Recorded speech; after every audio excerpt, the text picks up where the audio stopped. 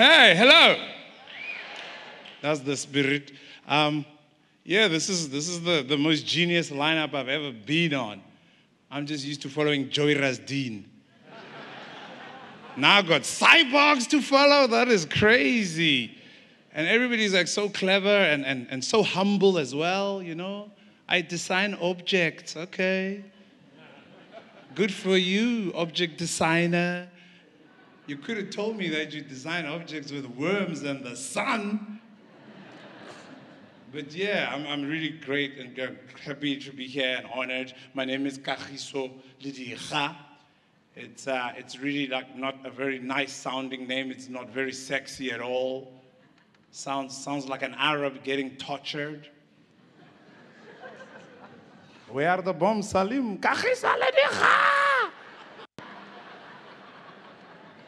It's hardcore, yeah. And it's hard kind of being like a superstar with a name like Kagiso Lediga, you know, it's just hardcore. I mean, I tried. I went to America to go do stand-up and you know, and try to be an African comedy sensation. The job was taken. But I had a good time. I mean, I was great. I was nice in the clubs. Everybody, you know, I'd perform, and people come up to me, and they'd be like, yo, man, you funny, dude. You're very funny. What's your name again, dude? And then I'd say my name, Kagiso Lediga. And you'd see them kind of stepping away, you know, keeping a safe distance and having like kind of, you know, you seem like a cool guy, but you got a fucked up name. And then I decided, you know what, screw this place. And I decided to go to other parts of the world to go tell my stories there. And I went to Scandinavia. I went to Finland to be Kagiso Lediga there. And I got invited to a town called Turku, you know. And I thought, if a town is called Turku, Kagiso Lediga should just fit right in, right?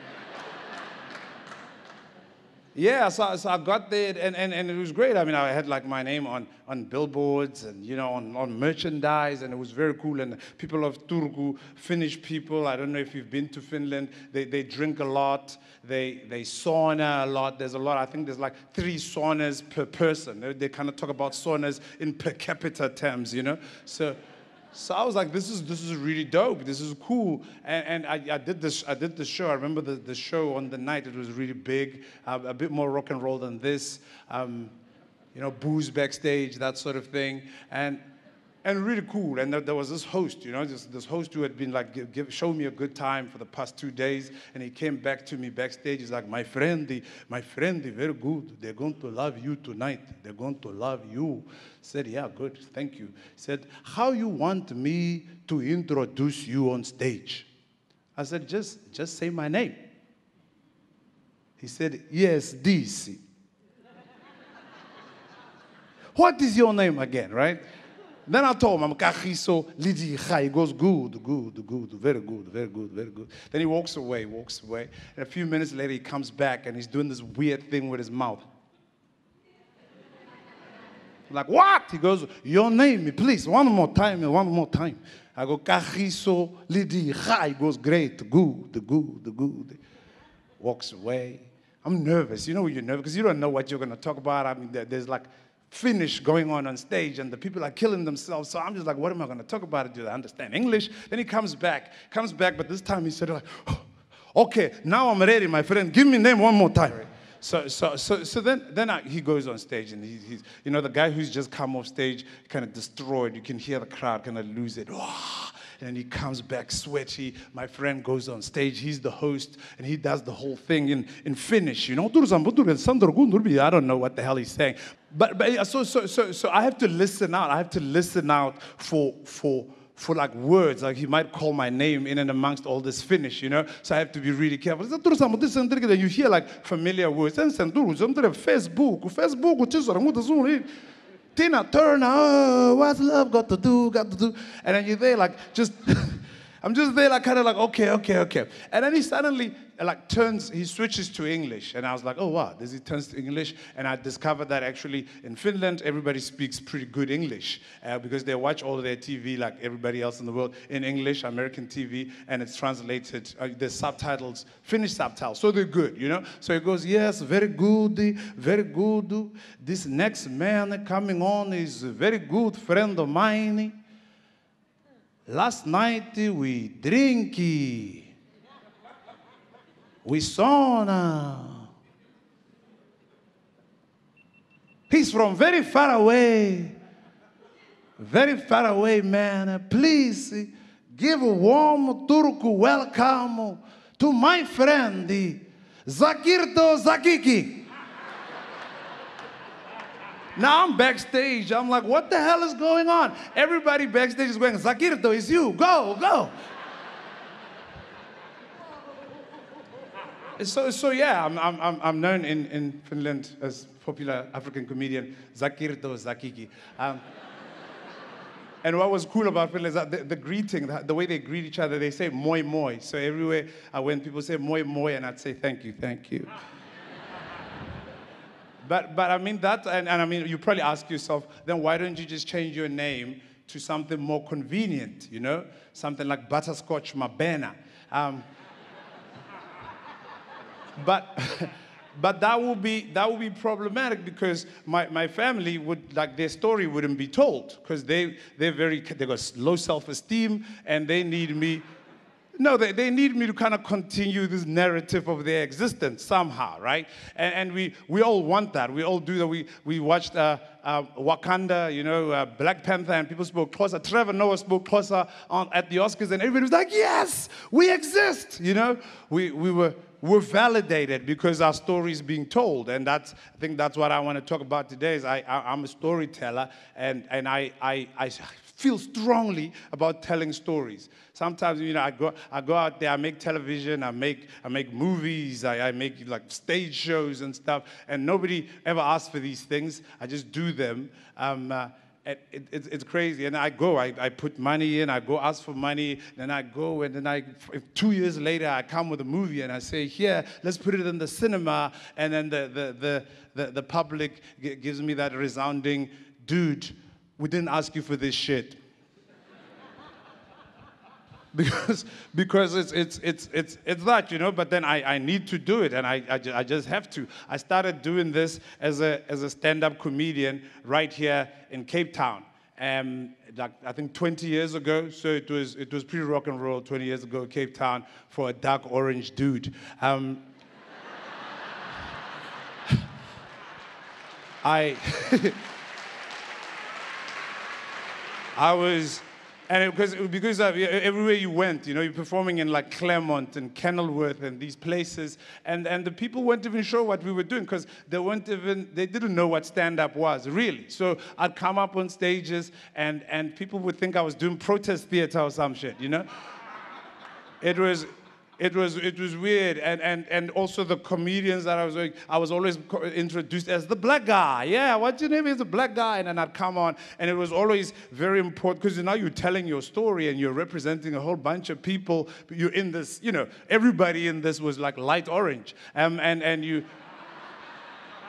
And you have to kind of tell, that everybody has like a common experience and you're like an outsider, but you're also like South African, we're all together. So it was always strange. I remember being invited to do improv. You know, it's like, hey, Kagiso, Breed, you want to come do improv, you know?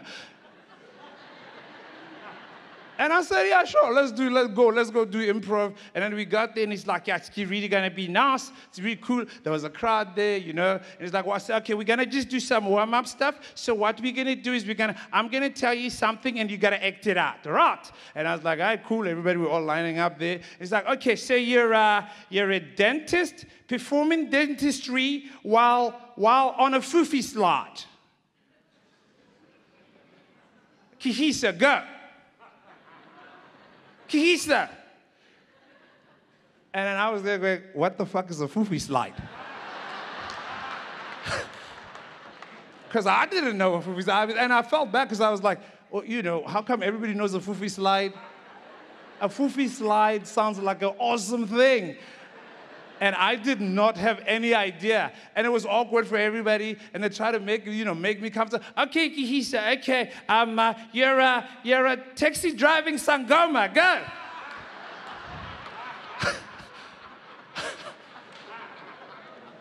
And that was it, right? You're just in this kind of morass of that. You kind of like, what's your story? You need to tell your story. And that's what we ended up doing. You end up telling your kind of townships, the kind of building blocks of like dark orange existence, This is because I remember you used to do sets about like how the toilets are outside where I grew up and all of that, and you have to weave these things that make you kind of a normal person in this kind of world, because people don't know, they only see black people on like the news, running away from like things, and so it was my responsibility to say, yeah, actually, I also have a grandmother, like all of that kind of stuff, and it was really important, and you'd have like other comedians, who would go, because you kind of go, how do you tell this narrative? How do you, what is the responsibility? Because then you'd get a comedian talking about how he stole a radio or how he can't swim, and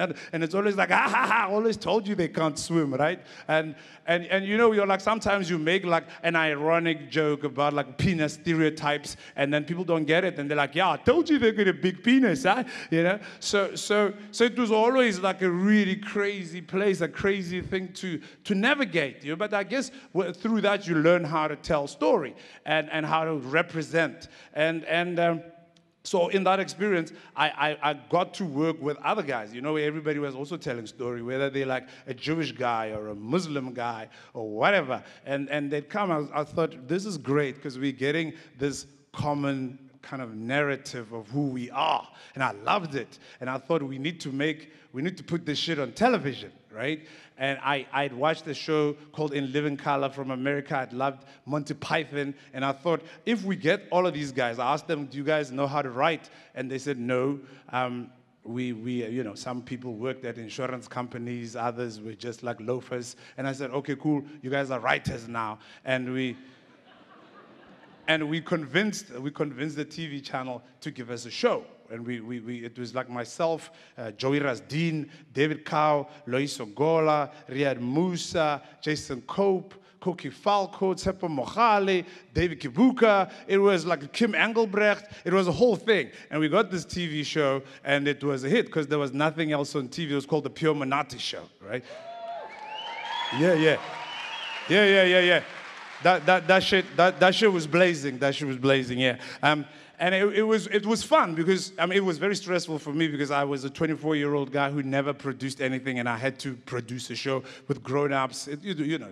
But then it kind of hit. It went out and it did that thing. It did the thing where we were communicating something. We were communicating a time, and people were reacting to it. Not just just people across the board, old ladies, Jewish old ladies, young Indian guys. It was, wow, this thing is working. There's a story. Maybe as a nation, we weren't as cynical. We hadn't had Jacob Zuma yet, We were still kind of like, naive, as somebody would say. But then that thing was, I thought, wow, this is a great thing. We are finally telling a story. And I think from that level, there was a maturity in myself, even though it wasn't the greatest of maturities, but it was a thing of, okay, cool, there's an edge. You need to kind of be honest when you're telling your story. You need to, it has to be a truth from inside. It has to be a lived experience and so on and so forth. And I thought, great, I'm going to now go tell movies because I need to tell the story to a bigger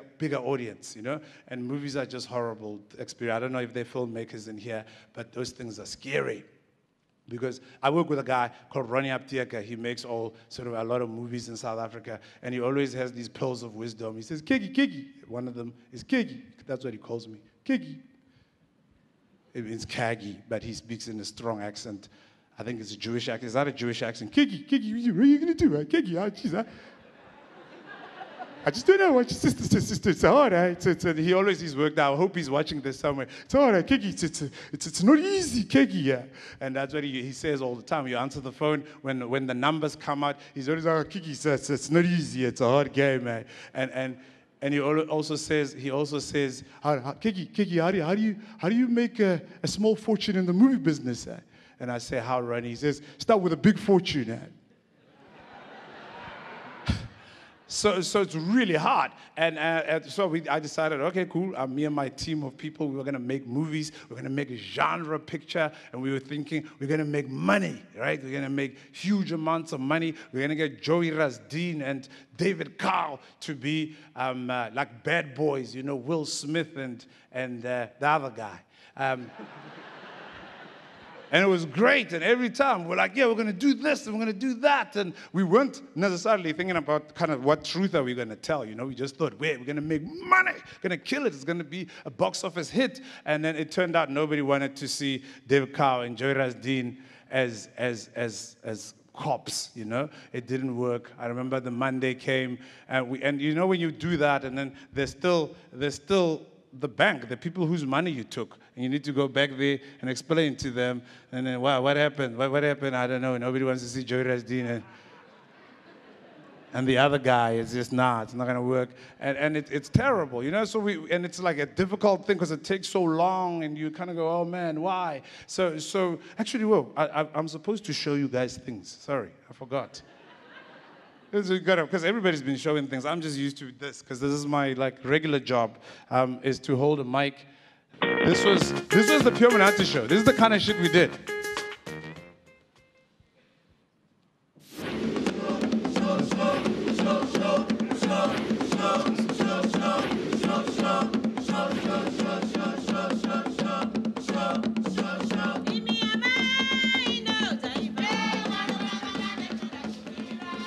Good morning, the beast. I haven't declared the morning yet, Toto. Morning. Good morning, the beast. I never said it was good. Oh, yeah, right. You're a genius. It's a terrible morning. It's a very terrible morning. Toto, have I written a speech yet? Most definitely, you're a genius. Of course, you have written the speech, sir. I spent the whole evening writing. You spent the whole evening writing it, and it should win an award. It's very good. Good. Now tell me, Toto, am I the most powerful being in the world? What a question. What a question, sir. You are not only the most powerful being in the world, you are the most powerful being in the universe, apart from God, of course. Who is this God? Bring him here. Oh, it would be a bit tricky to bring him since he lives in America, sir. Yeah, so that was the sort of cross-culture. Those two guys, Ugandan guys, really good friends of mine.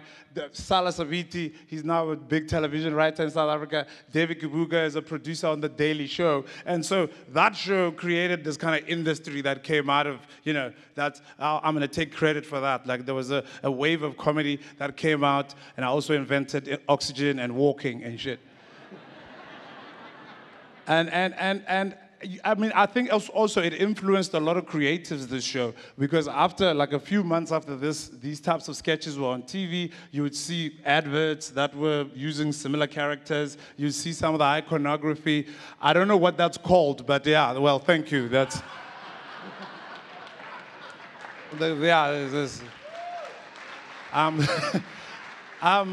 So yeah, and so I was talking about going into films, and so when we got into that, we realized that they cost, you know, you're going to spend $1 million or $2 million to make a film, and you're going to sell it to South Africans, and if it's, you know, movies like your big genre movies that are supposed to make money, they cost hundreds of millions of dollars, and you can't compete. So the only way you can do it is by telling like true stories that, like you know, they feel real to you, like honest stories where you kind of go, okay, I've lived this experience, I know these people, and so on. So we made another film. We went back to the money people, to the bankers, and we said, can we have more money? And they said, what about that last money?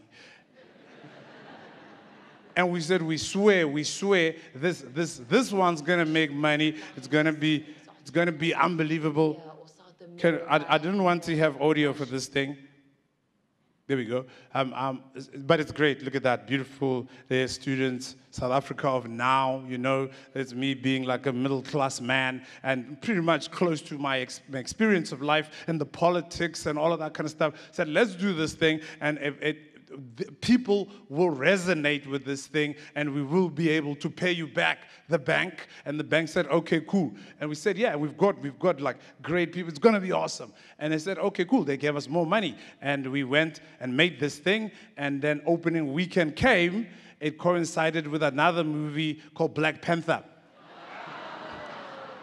Yeah. That was, it was, you know those Mondays where you're like, oh, God, I can't do this again. It was really, it was really painful because all of the work that we had put in, all of the months, and then you kind of go and you go, okay, I guess that is what it is, you know. And when we made this movie, it was a big passion project. It took about 2 years, and when we were finished making it, we sent it around to festivals, and the best festivals that we wanted to get into, and then the people were like, they send you those beautiful letters. We regret to tell you. It's like trying to get into a big university, and they're just like, yeah, man, we had 15,000 applications. Your movie is it's very special, but just not to us, okay? So you go, man, and then you go to the next person, and this didn't get in, and you're like, man, this is just, I don't know. And people still say, why do you want to do this? Why don't you just do something else? Why don't you get a job, a proper thing, you know? You're like, I'm addicted to telling stories, you know? So we sat there and we thought, okay, what are we going to do now? Our movie's not cool, it's not good enough for the world. What are we going to do? And I think it was 6 months later, after editing and all of that crap, and we thought, okay, let's make another movie. Let's make another one. Obviously, we couldn't go back to the bank. I mean, I think the bank even heard about it. You know when you get to the bank and they're like, not here. Don't come. So we were, what are we going to do? And we said, okay, fine, let's use our own money. You don't do that. Like everybody says, first rule, Kiki, don't use your own money. Kiki, it's a bad idea, Kiki. It's not easy.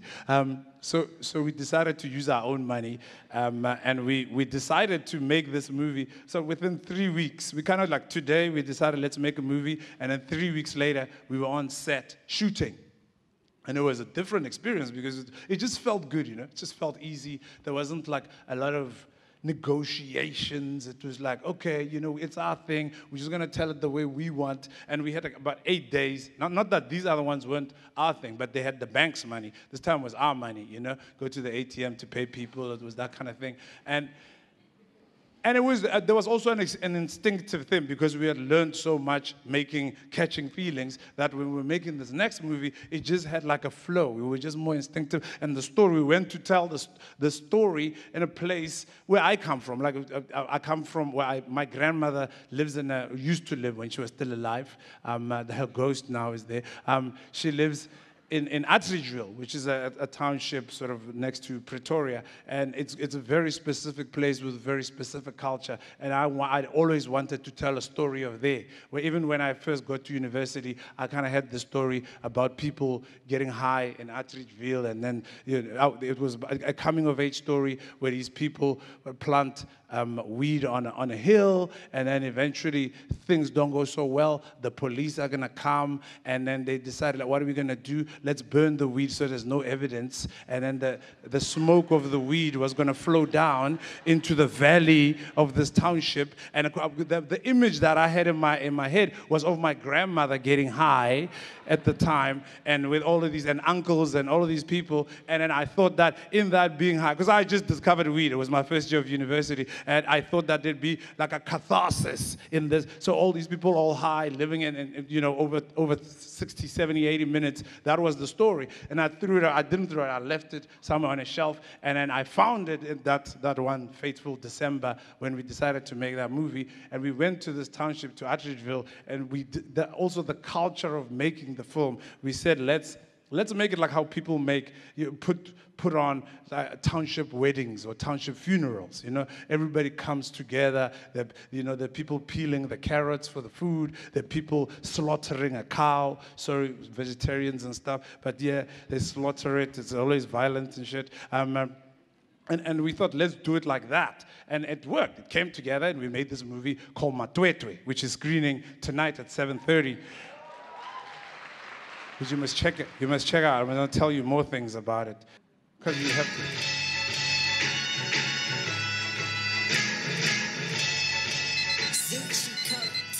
Congratulations, Lepa. Kwera boteni kaMovets.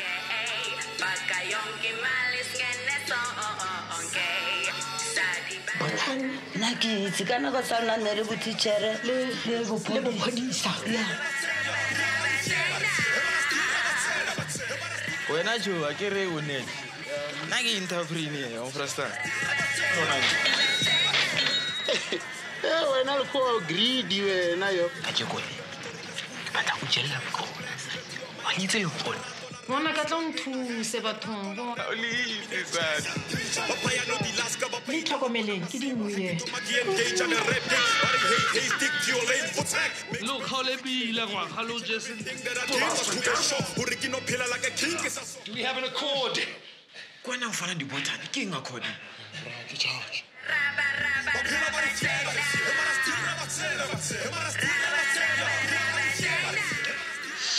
Murim. Pamela Brian, oh shit! Papa Jesus. God.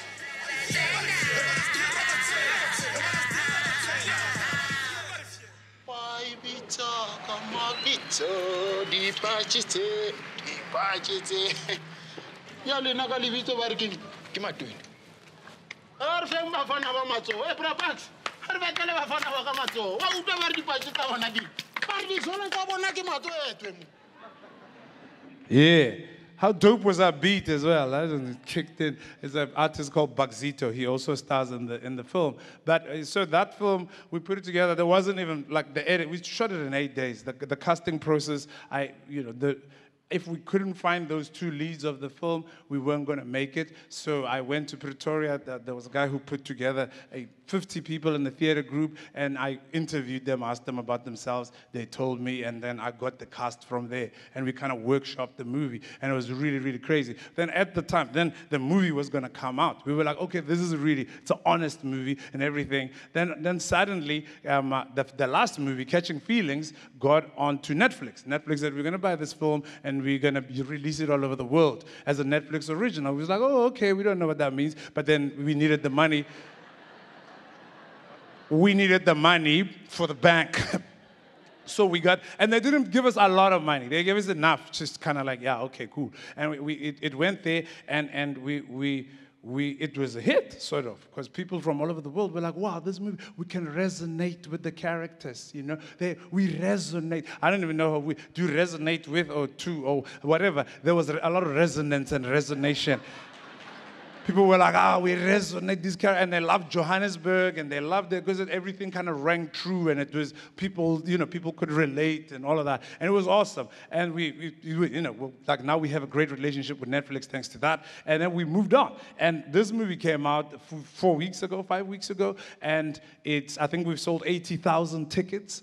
That's like,